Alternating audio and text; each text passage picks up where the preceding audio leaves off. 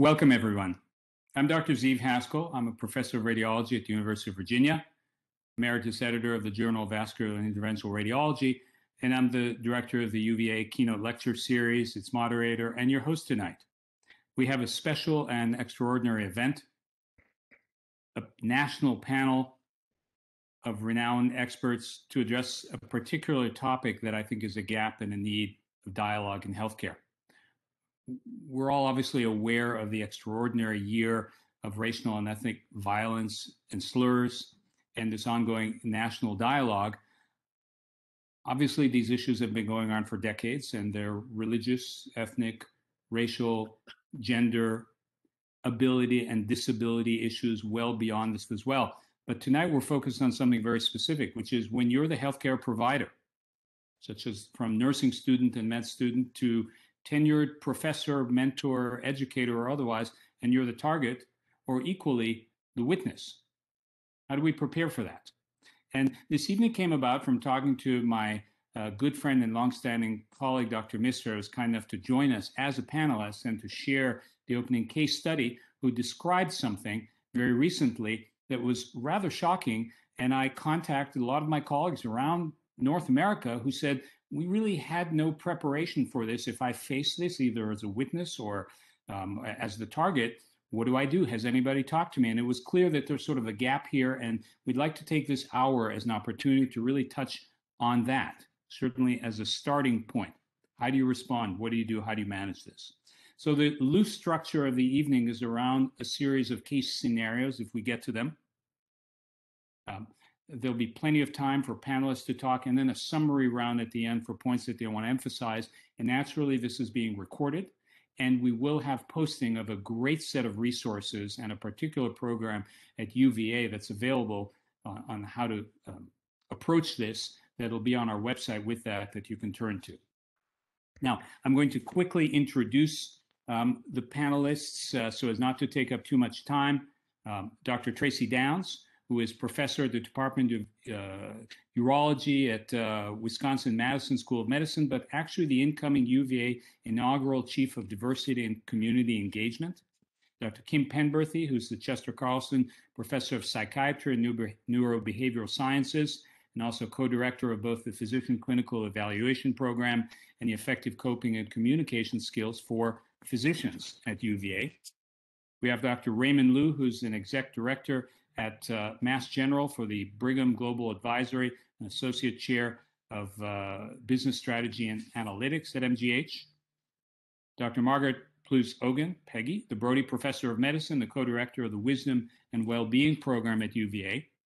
Dr. Arturo Saavedra, welcome back, Art. Chair and Professor of the UVA Department of Dermatology and also Chief of Population Health and Health Policy at UVA.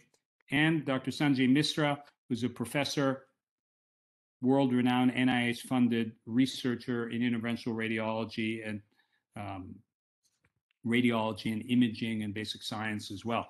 And just a few weeks ago, Sanjay shared a story with me, and that was really the basis of why I pulled this evening together. So with that, if you'd be so kind as to tell us that. Thank you, Zeev, for the kind comments and remarks and pulling this together. Friends and colleagues, about 6 weeks ago, I was starting a case with an Asian fellow, and we were walking down the hall with masks and blues on and hats, and a patient went by on a gurney, and she said to the person pushing them, "Run them both over." And about 50 feet down the hall, I turned to him and I said, "I think this is microaggression." And he said, "No, this is macroaggression." And at that point, I was trying to, obviously, I had nothing to offer as to how to role model the situation. This was the first time this happened, so I was trying to use levity. I shared these comments with Ziv, and here we are now to talk about this. So Tracy, if I can ask you to either give a larger perspective or otherwise on how we think about something like this. Yeah, definitely. And thanks for having me a part of this great panel and very important conversation. So I think one of the acknowledgments of most microaggressions are that they usually catch us off guard. And you are immediately, you're almost, it's almost like like being on a long distance, old-fashioned long distance call, maybe a Zoom meeting, and you feel like there's a time delay, and it may be 15, 20 seconds lag, and you go, wait a minute, did I just hear what so there's almost like an awareness or an acknowledgement that did someone really say that? I want to run them, you should run them both over. And so I want to give a little bit of just history of microaggressions to kind of set the stage. So it actually was coined by a psychiatrist at Harvard, Dr. Chester Middlebrook.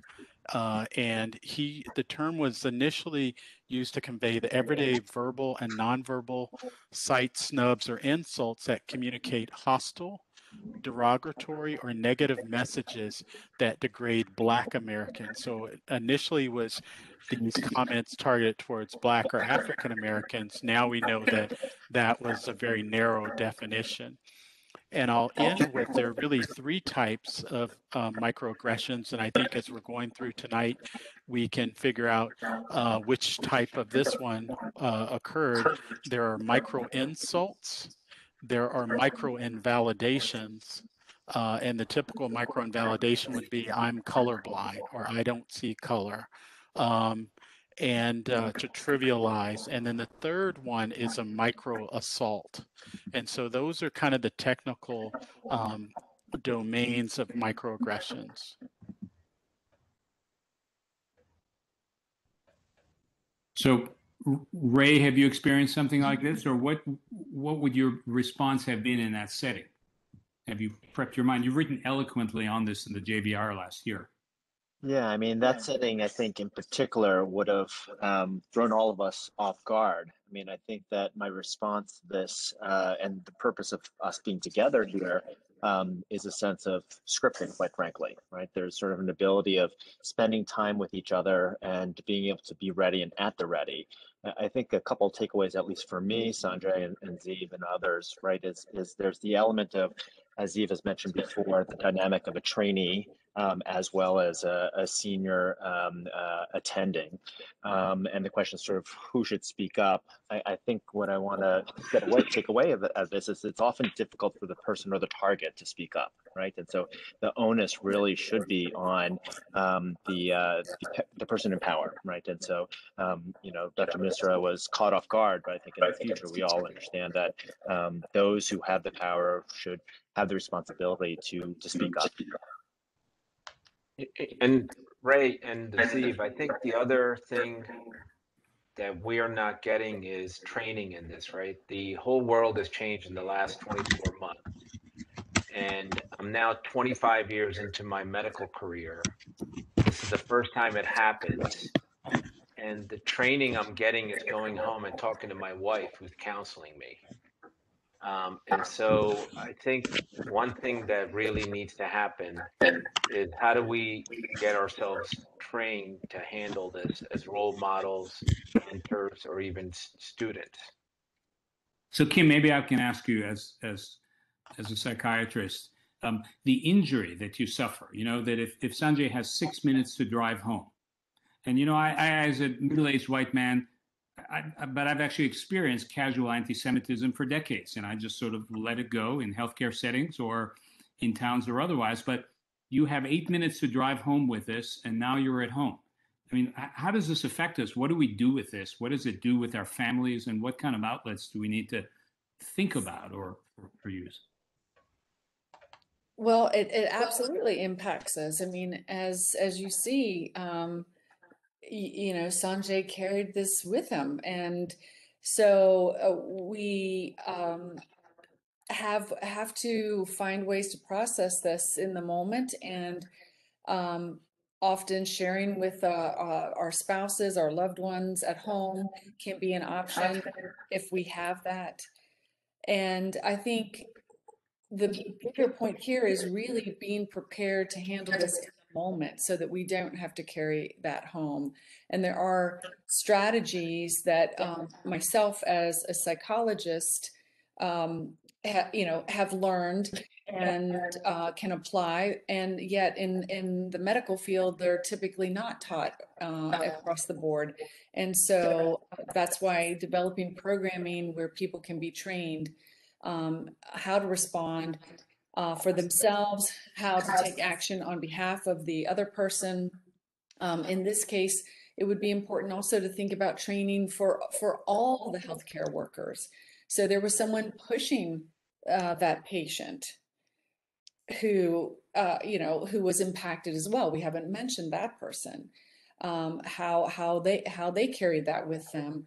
Obviously, there were learners. There were potentially other people around. So providing treatment training for everyone sort of in ways to process this in the moment, and then also when they're on their own later.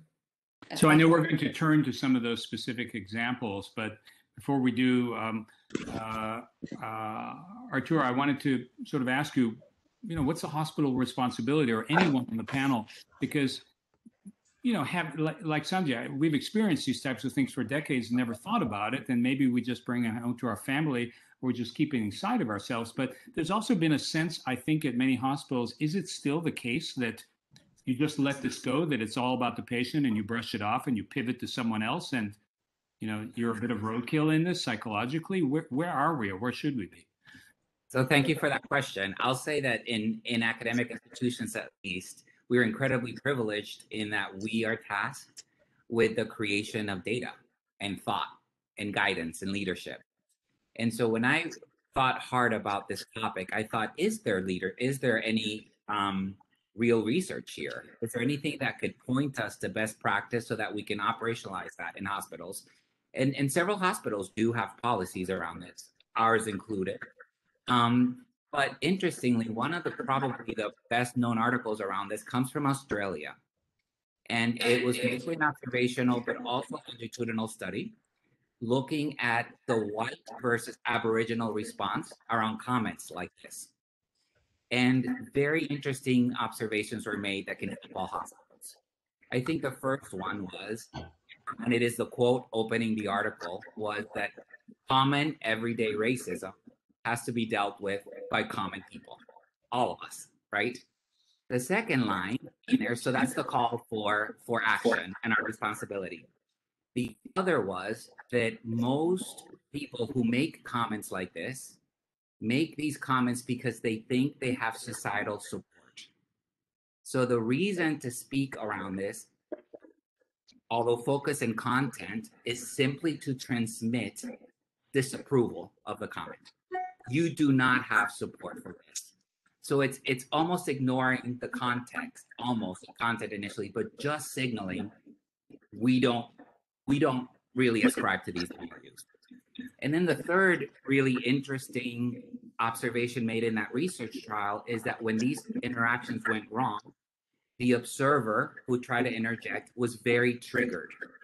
So learning how to prevent that triggered response and approaching it from the perspective of helpful inquiry.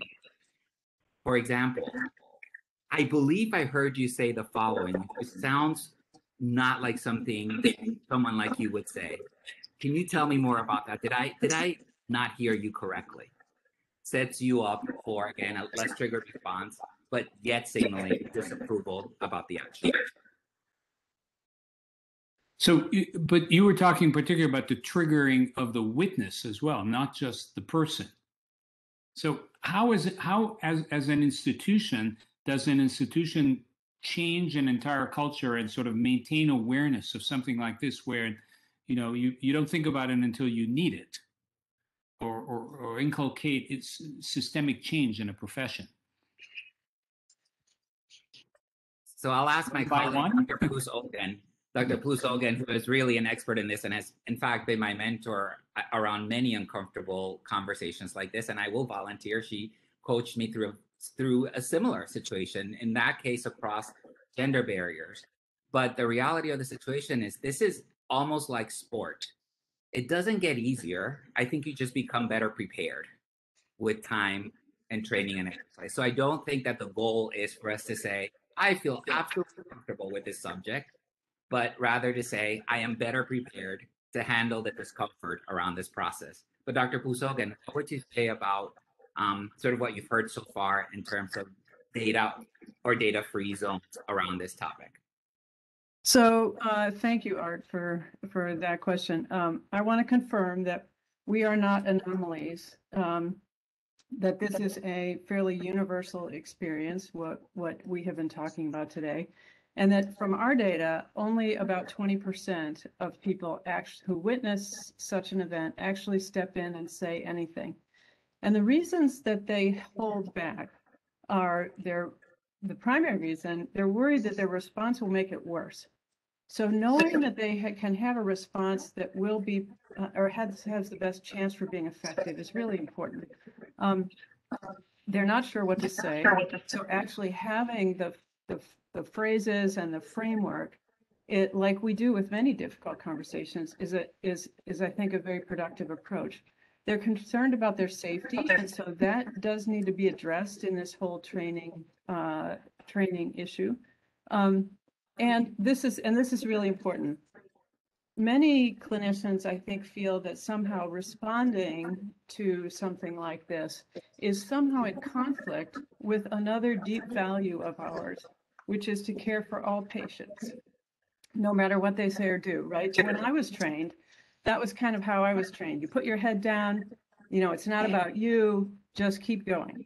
And so creating a response that shows a clinician that they can respond in a way that is congruous with both of those values, with standing up for respect for everyone and treating patients in a compassionate fashion, showing that they can do both in addressing these issues is really important in terms of being able to overcome the barriers.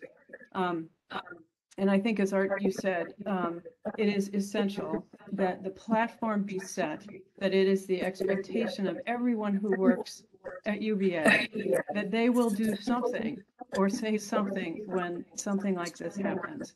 And that no matter how that conversation goes, the other expectation is that they will debrief, that they will talk with the team after something like this happens, so that the scars hopefully don't ever show up, and if they are scarred, they're not so deep.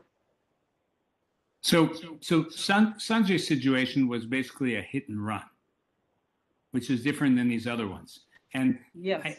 And maybe that's why it was so unusual, Sanjay, because it was a hit and run. And I don't know that there's anything that you can do other than talk through it. Or are we missing something? Are there tips in that situation when it happens so quickly and it's gone and you're left holding this pile of what?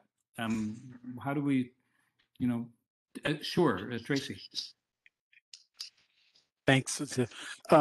Yeah, this is a great conversation, and I just want to tie some of the things that I've heard to resonate. So one, I think, Ziv, you said how when anti-Semitism comes, how you handle it, and I think there's two distinct things. I think there's how each of us individually handle it when we're the target, is how we respond when are who we are, and then there's how we need to respond when we are the supervisor of a trainee, a student, a staff member, almost like being a parent. It's very different. So if levity or just letting it kind of roll off your back is how you handle bias or racism, then that's totally fine.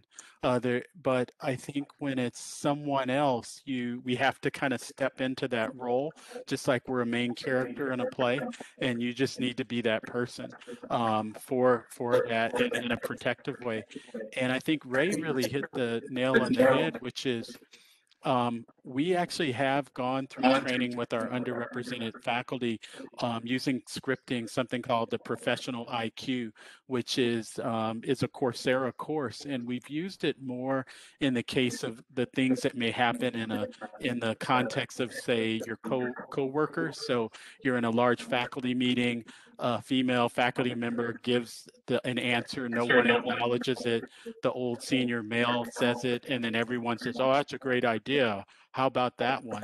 And so we should definitely script it. So then we are prepared for when it happens, just like you do, you do plays before, scrimmage before a real game.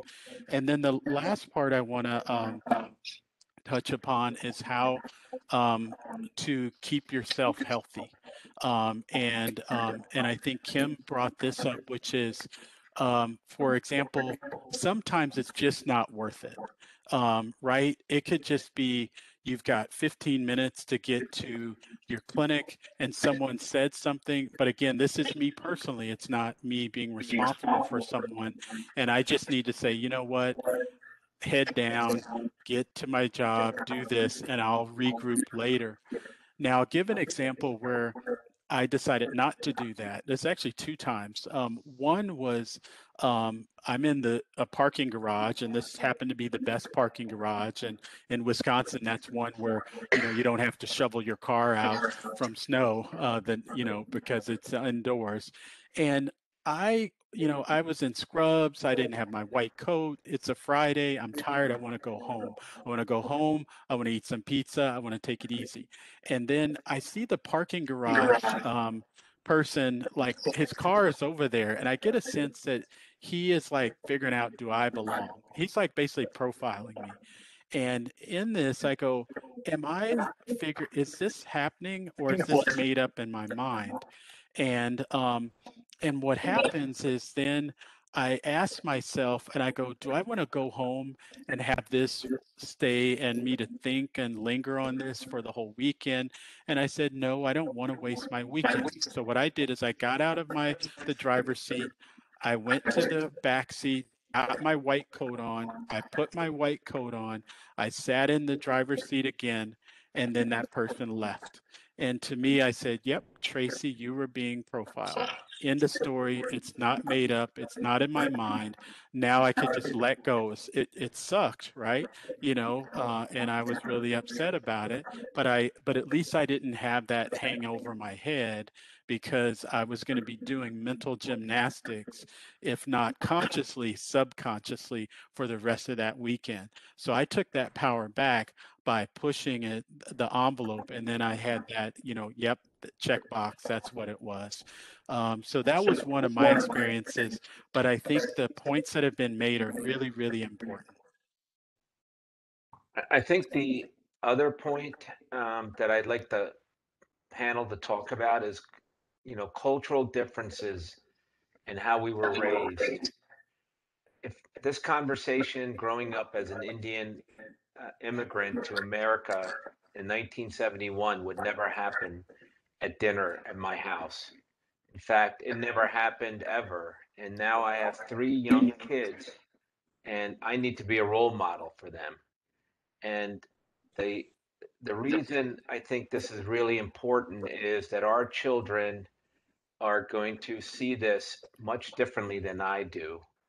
And if I was to go home and talk to my father about this, it would be water off his back because he would often say, the cream rises to the top. You need to put your head down and keep going. And that's been sort of my attitude when this happened is I went and did a procedure. And when I had 20 minutes, I thought about it more.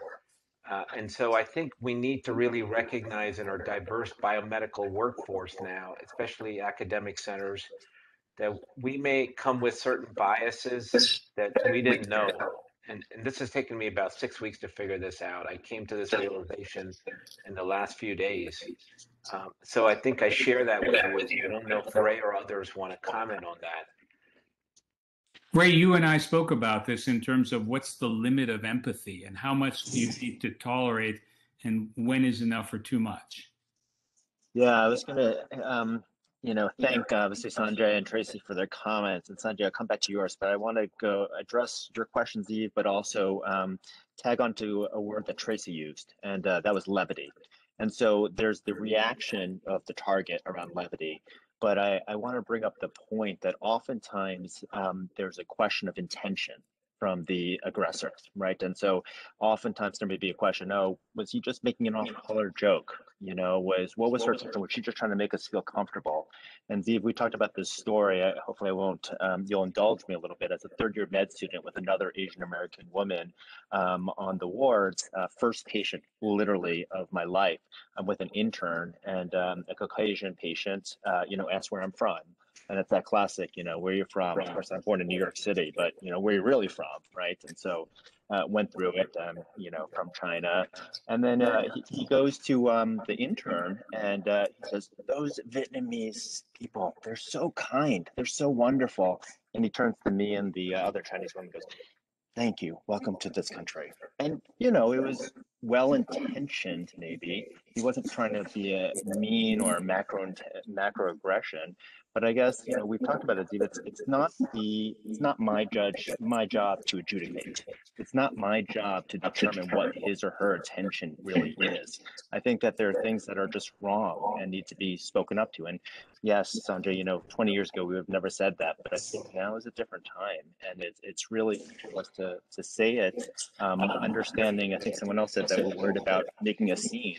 But sometimes you have to make a little bit of scene, and it's not up to me to say, well, you know, this is just a patient, you know, he was in the Vietnam War, he has PTSD, I get that, but so Ray, let me ask you and anyone else, very pragmatically, that situation, how do you respond in that moment? What are some sentences that you can bring right there that you can have in your pocket? So first of all, I think it's, as we mentioned, it's hard for the target as the med student, you know, so many different levels as the minority and as the third year med student. So I'll put myself in the shoes, what I would have wished my intern to say, right? And just say what I think other people have said, you know, sir, you know, I understand that maybe you're trying to be welcoming, but, you know, that's not the kind of language that we use here at MGH, right? That as a patient here, we all respect each other. And quite frankly, that was a little offensive to me, and I think to our medical students. And maybe that's a little tough, but I think that's one way to address it, be direct. Other options for people that they can have, or anyone else, of ways to speak to this? I mean, that's a hard call. You're a med student and you're an intern, which means you're pretty low in that power structure. And Tracy, we were talking a couple of days ago about the aspect of power dynamics in this as well, when you're the student alone or you're potentially with a supervisor.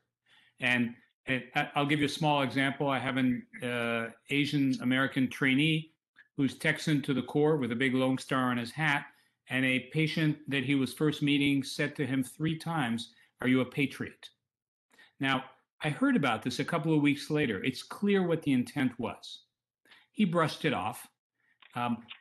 I don't know that I would have been prepared as the witness to know what to do. So can we talk about both sides of that, since that's been brought up? What did he do in that power dynamic, and what would my role be as well? And how do I answer? Any of our panel?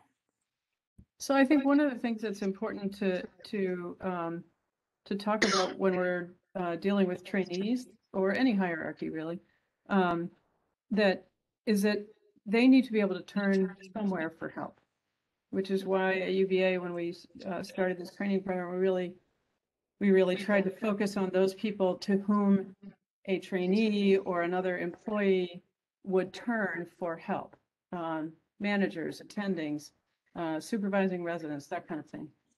And so I think people need to know that they can turn to someone for help. I think the basic framework that I think it was Art who said something about using a mixture of stating very clearly what the behavior was that was offensive or concerning or disrespectful, and at the same time being able to ask that curious question. So help me understand, what were you intending, or what did you? Is there a question I can answer, or that curiosity can sometimes get you something that's a little bit more transformative or more productive in a response. It all depends on the circumstance. If it's a drive-by, you're not going to do that. And sometimes humor, or sometimes just debriefing.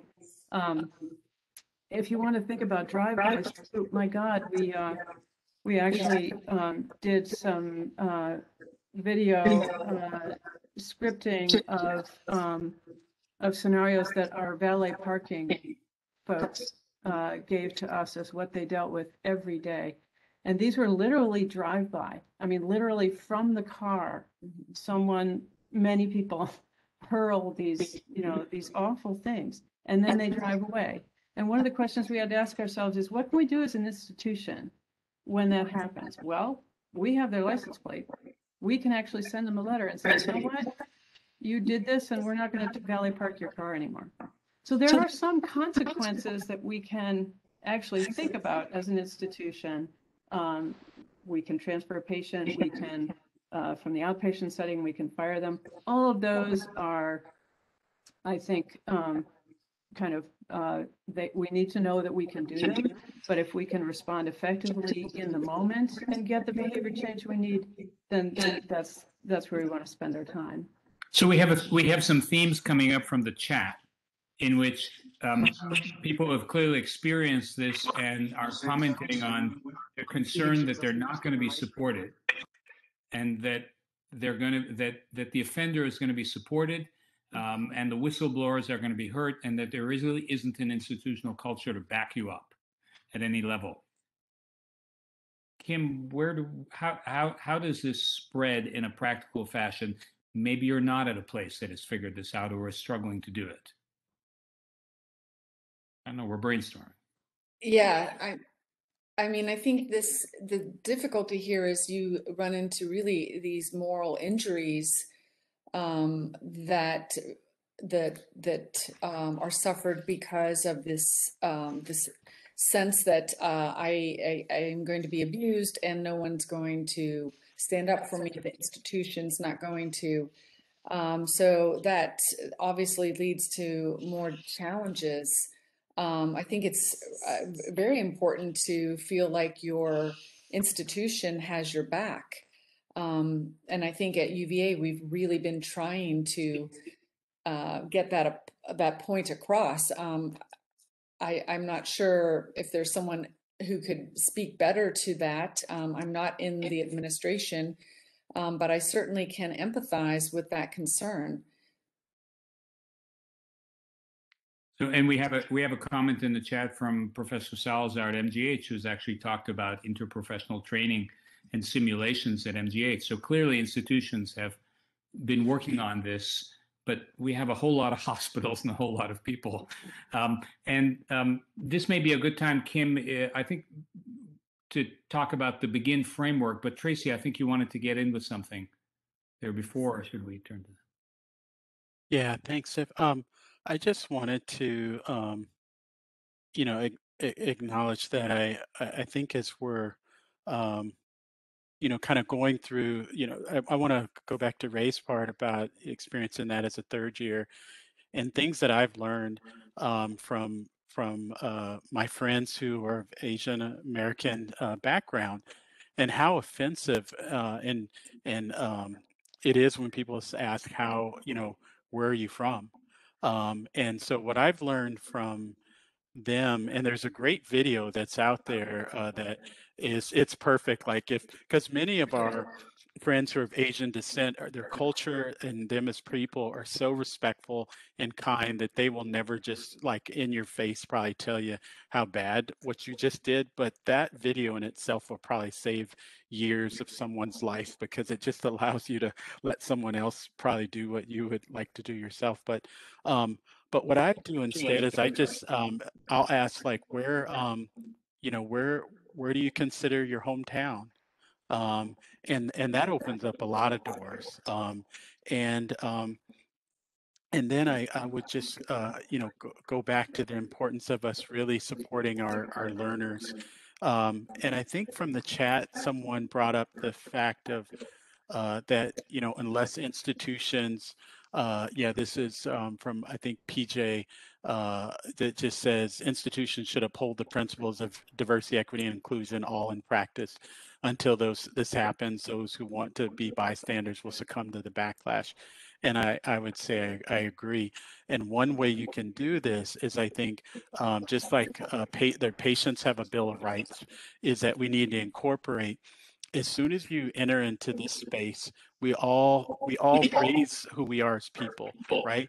We have professionalism, conduct, and code of ethics, and we want our patients to also behave in a certain way. And so that's the prevention aspect. You know, you're not going to pick someone based on your preference that would be stereotyping or derogatory. That's not what we do here. And if you feel that's important in your care pathway, then there's another institution right around the block where we'd be happy to refer you to. So that makes sure we don't undervalue our key people. Because once you do that, you start to lose people, they burn out, and they want to leave institutions. So I'd like to add a comment here. I see Bush Bell on this group today. And I've learned a lot from him and his team. They have taught us, I think, what is a very effective sentence. And that is, if I understood you correctly, insert the comment, this is just not consistent with our values. So it is not my belief or your belief, it is the institutional value that this is not acceptable. And I think the word institutional value carries a lot of weight because the receiver understands that this is not a one-off. This is a cultural front around the content of the comment. And you need the support on things that you don't have to run the tape in your head, which is this is too micro to use it. Mm-hmm. You know, if you feel it, then it's there and you're going to be backed up. Kim, you had shared the acronym BEGIN, and perhaps you give us some of that sort of as a structure to use to have in our pocket. Absolutely. So what we've been coming around to, and many people have volunteered their strategies for, you know, exactly what can I say, how can I step in, and more of this is elaborated quite well in the Stepping In for Respect program that Peggy spoke about. And the BEGIN acronym, it's basically taking a breath, so breathing, which helps you calm, focus, assess your goals, maybe suspend judgment, just sort of be present with what just happened, again, if you have that opportunity, and demonstrate some empathy. So that might be, you know, to a patient saying, I'm sure this must be hard, being so sick or being unsure what's happening with your health. Then really setting your goals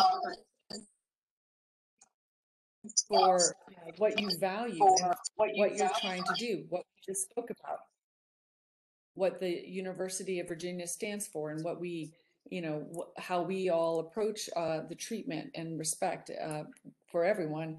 And then inquiring, as someone already said, you know, asking them, help me understand what you meant by that. And then really negotiating to this common goal. Given what's just occurred, how can we move forward with taking care of the, you know, whatever the needs are you came into the hospital for. So you again, have to be confident that the institution has your back when you say that. And how do you get that? You're at a community hospital of 100 people, and in our chat, we're sensing that people don't have that confidence that they're there.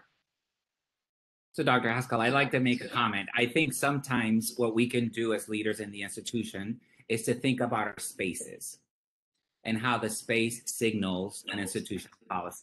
For instance, it is incredibly reassuring that in the lobby of an institution, we portray diversity, you know, people of all sizes and ages and sex and orientations and thinkings and partnerships. And that space can be your support in making a comment. I had a similar situation with actually an Asian medical student, and I wasn't sure exactly how to respond. And to the comment of culture, I like to speak. Hispanic culture is all about let's talk about it, right? And I remember someone telling me, think about what your basic competency is as a doctor. What is your competency? Regardless of specialty, your competency is to care for people. Just to care for people. Mm-hmm. Whether that person is a patient, or whether that patient is your colleague, or whether that person is someone you don't like very much at all. If that's really your competency, right? That's I think where you get your courage. But I would say really being active with your hospital at designing the space to be your support when no one else is around can be also very helpful to all of us. So Kim, I wanted to come back to you so you could continue to build on that. So you described this format, and I find that very comforting, because scripting those aspects and saying, first, I hear you, and the institution has my back. It's hard to be sick, and how do we work toward mutual respect? And I know that I've squeezed it tighter than it is, but just as another way to bring it forward. But sometimes you're faced with people who are just angry and aggressive, and it's hard to work with. And maybe the scenario is these are long-standing patients and there's a family member that's there. Or maybe it's an acute care situation in an ED or on a ward where, you know, it's a different situation, and this isn't going to engage somebody. You try it. You know, how are we going to deal with that? What can we tell people in this or other scenarios? Again, I think you still have to have your goal of what is absolutely not tolerated, and trying to work towards that goal by saying, you know, this behavior is not acceptable, and if it continues, we will have to find another way to get your needs met. But this behavior is just not going to be tolerated. And Peggy may have additional strategies that you want to share. I'm not sure. Peggy, if you want to add something.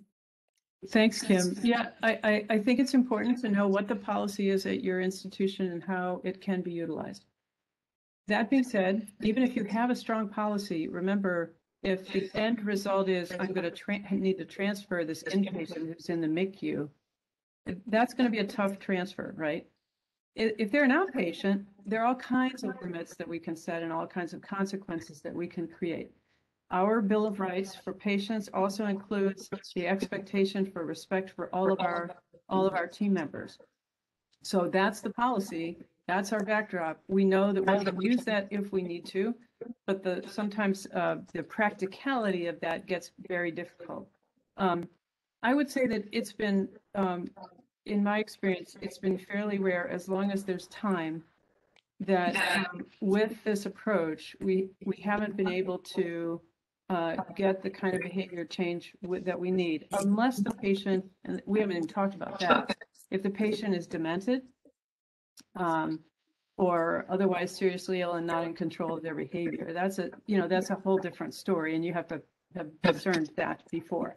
Even so, those can be very hurtful situations, and that's one of the times when you need to work with the staff to figure out how are we going to tag team this? How are we going to at least relieve the staff from the intensity of that really damaging experience if it cannot be controlled because of dementia, for example, or psychosis, or all kinds of reasons why.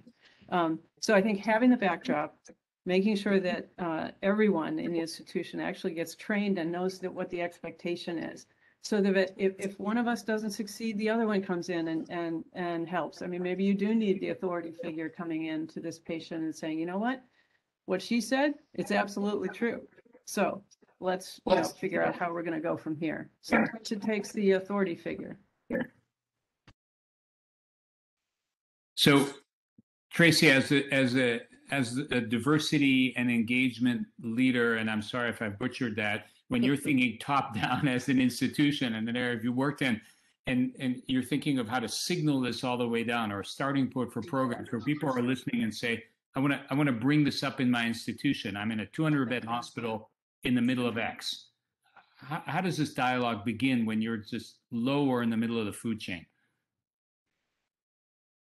Yeah, I think, I mean, I think one is what we've really learned, I think, from the student experience, and I'll speak more to what I know better, the med school student experience, is we have anonymous reporting system, so student mistreatment. So we want to hear you, and we want to know what is the true denominator of how often is this occurring, so we can really kind of strategize and know how big of a problem it is and to address it. So it's really important to close that loop.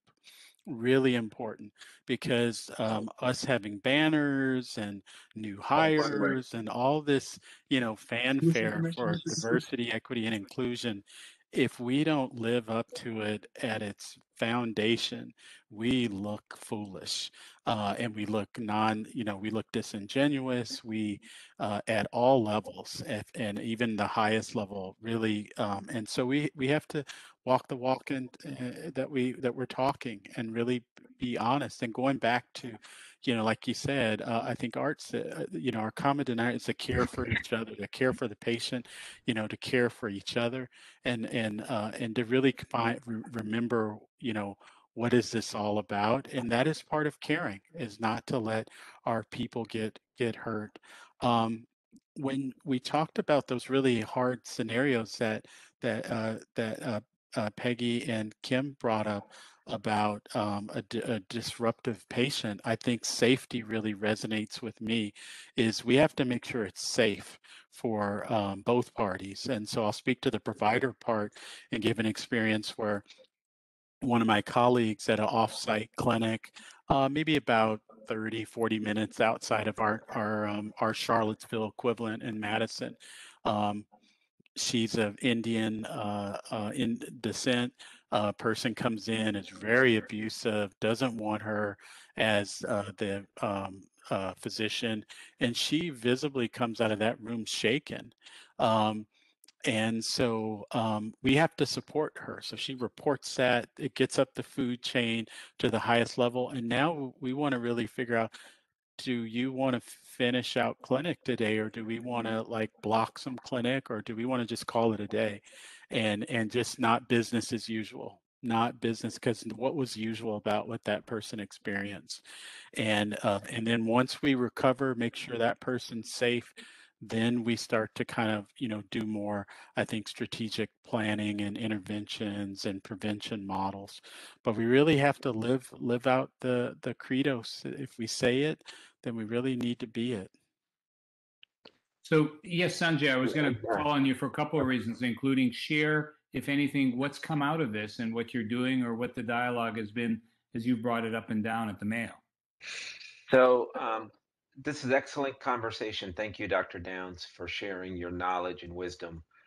I think there's a couple things. When this happened, I sent our CEO an email, who I know, and he immediately pointed me to the head of HR, who's an Asian American woman, and they started a process to understand what happened.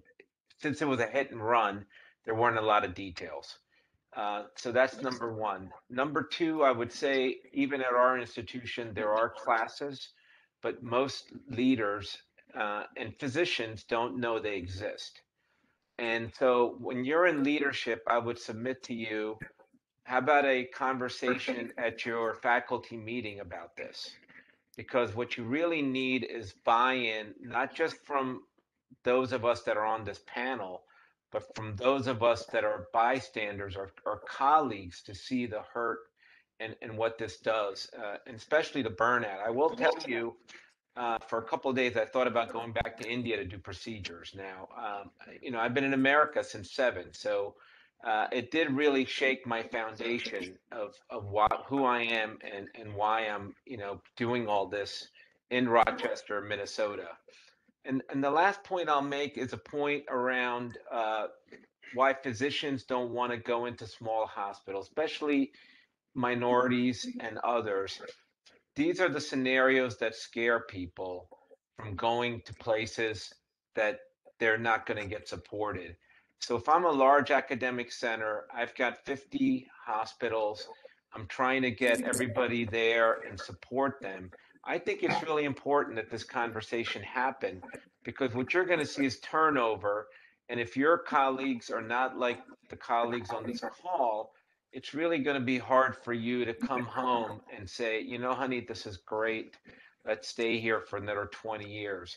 And so those are some things that I sort of want to bring up just for the leaders and my colleagues.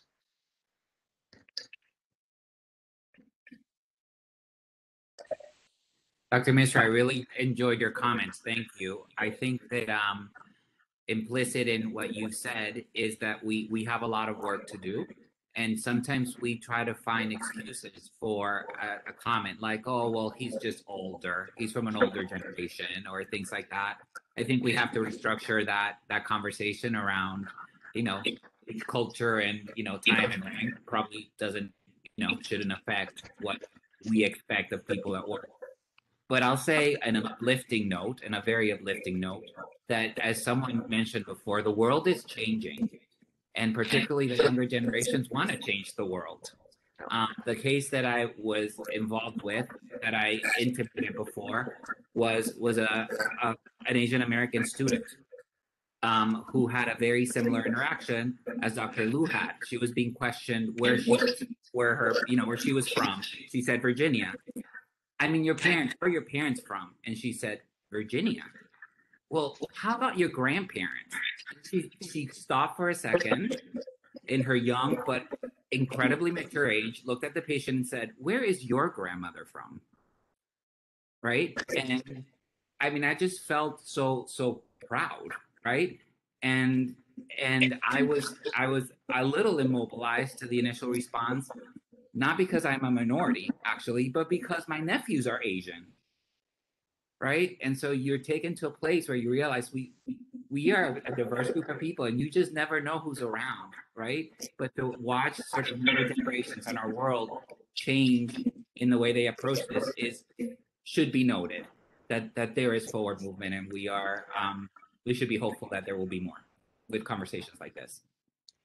Arturo, thank you for an uplifting perspective. I want to be aware of time.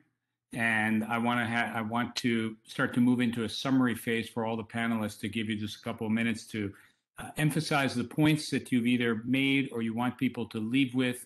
I want to be sure that everybody is aware that we will have resources specifically highlighting the Begin framework, which is a really structured, easy to use thing to have sort of. I've got it on my phone as soon as Kim shared it, pasted in on our website as well. We're going to have links to the Step Up program in which you can actually enroll and see examples of this type of scripting, these kinds of scenarios that in our chat people have shared that they're also seeing at their own institutions as well. So those resources will be there. And I also wanted to share an email, which is uvakeynote1@gmail. If you have comments as attendees or you'd like to hear more or continue this dialogue or other things you'd like to put on, that's uvakeynote1@gmail.com. So if we can go into that summary phase, please, Arturo, you're next to me on the grid, so you're up. I would say, remember your source of courage and your competency, which is to care for people. Be involved with your hospital, not just around understanding the policy, but participating in the design of space, because space can be your courage and your sense of strength when you are alone.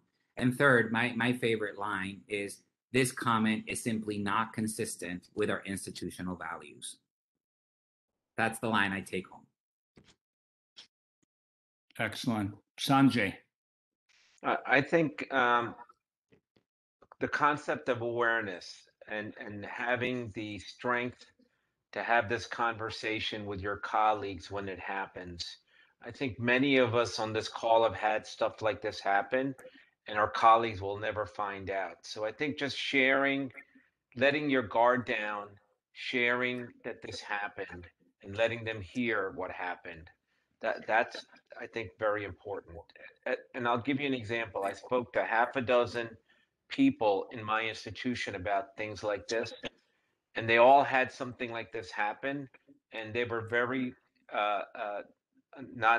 they never discussed it. So they took it inside, they kept it inside, and never brought it out. So I think we as physicians do this, and for our own resilience and our own brains and the way we think, we should just go somewhere, staff meeting, and say, hey, this happened. I just want to share it. And Sanjay, you sharing this with me is why we have this evening. So thank you. Tracy? Yeah, I just want to, this is a great panel. And so first, thanks for including me, and, very excited about joining, UVA, and then just this, stellar group of people who are committed, to diversity, equity, and inclusion. And I think the part that resonates with me is twofold. One is, uh, the quote that Peggy said, that 20% of people who witness an event will respond back. Only 20%. So let's move that number up. And I think the way to do that is that we get trained, right? We are training, experts, right? That's what we do. We train people, and we've been trained. And then once we've been trained, we do it again. And that's just, we're geared to do that. So let's get that number up. And then another number that, uh, sticks to me is when you look at the graduating questionnaire, at least across medical students, there is only about 30% of our graduating MDs who feel comfortable interacting across different ethnic, cultural backgrounds. It's a really low number. And we need to do a better job through helping our own trainees and future, leaders to be able to lead these discussions, not only amongst themselves. And then let's not also forget that while we're focusing on the patient being the initiator, that oftentimes the real initiators are those who we work with every day. And so these skills that we're going to learn are going to equip us in multiple environments. Ray? Thank you, Tracy. Thank you. This year's been marked by loss, and I would say there's sort of a loss of idealism, right? And a loss of, you see all these things happening, and there's sort of this ugly truth underneath the surface. But I want to take a page from Art and sort of think about the pathway to hope. And just like Art mentioned, his med student, I have teenagers like many of you, and honestly, the Gen Z generation is amazing. Right. And my teenager daughter and her teenage friends are fired up about this. Like, I hear them talking about how this is unacceptable, what they would do in the subway, starting podcasts about, Asian American issues, and they're just not going to take it. So I guess what I would say is we should get fired up on behalf of them. And it sounds sort of Whitney Houston-esque, but I mean, the more we can support that generation, the less this will happen. Excellent. Kim, please. I completely agree. I love what you said. Thank you. And I think, yes, understanding that we need to approach it. We need to communicate. We need to share and be open with each other and model and learn from the younger people as well, and just be open to that. But really, this idea of doing things like we're doing tonight, talking about it, putting it out in the open, and sharing strategies that are effective, that are going to be respectful and honor our core values, which is to care for people. So I want to say thank you, Dr. Haskal, for tonight. I think this has been really helpful, and hopefully it's just the beginning of many ongoing conversations and work that we do. Kim, thank you so much. And I want to put a plug in for your opening keynote on burnout as well, which I have gone back to in recording as well. Excellent. Peggy, you've had the program across multiple institutions and have put almost 1,000 students through this. So what would you like to leave us with? Well, first of all, I am really inspired and so happy this conversation happened. So thank you, Z, for putting it together. Thank you, everyone, for stepping in to talk about this stuff. And yes, thank you. I would like to invite anyone and everyone who's on this call, or anyone you know, to participate in a Stepping In for Respect workshop. If you're from within UVA, you can just email Jan Balmer or Pamela Lace at the CME office, and they will schedule it. If you're not within UVA, we have started a collaborative of institutions that are using this framework and then researching it. So we're collecting data as we go along to make sure that we're making a difference. And although it's heartbreaking to hear these stories, we always start with the workshop with stories of how people have experienced this in their own lives, in their workplace. It's heartbreaking to hear the stories, but it's also really heartening to hear the stories of people stepping in and having a productive and even transformative encounter, and getting the behavior change they need and actually coming away from that feeling engaged and empowered. That's really heartening. So that's what I hope for every day, and so I welcome any of you to be a part of that, because it would be really wonderful. Thank you so much, Peggy, for doing this vanguard work and spreading it, and we'll have those resources available on the Keynote website. This has been an extraordinary evening, and I'm very grateful for all of you for taking the time to come together, and for all the attendees, and for so many people who've asked as the first point, is it recorded so I can watch it when I'm actually free? And it'll be available very quickly with its resources. We've talked about tools, about safe spaces, about kind of resources that you can create or seek, about how to engage your colleagues and raise the culture so that you have a group that'll support you, and a way to think about this incivilities and how to be less otherism, as Dr. Newsom wrote into the chat as well, and perhaps we can move ahead together. Again, thank you so much. Thank you for joining us in the keynote, and I wish you all well. Good evening. Thank you. Thank you.